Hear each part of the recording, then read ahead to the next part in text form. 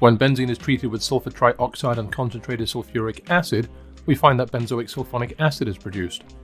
This reaction occurs through electrophilic aromatic substitution, in which a hydrogen from the benzene ring is replaced by the SO3H group. Although benzene is quite a stable molecule, it may be induced into reaction in the presence of powerful electrophiles. In this case, SO3 is treated with concentrated sulfuric acid to give a protonated electrophile that is potent enough to make benzene attack. The formation of the sigma complex is rate determining to give a resonance stabilized carbocation, which is then deprotonated to reform the aromatic system. Formation of the electrophile here involves the sulfur trioxide being protonated by sulfuric acid. While the central sulfur of SO3 is already electrophilic, protonation makes it even more so, as shown by the accompanying resonance structures.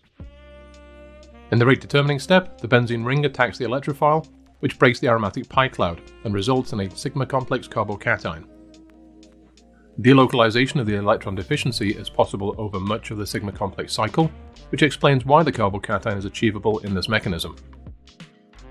Since the system ultimately wants to get back to being aromatic, deprotonation of the sigma complex occurs to regenerate the 6-pi system in the aromatic product.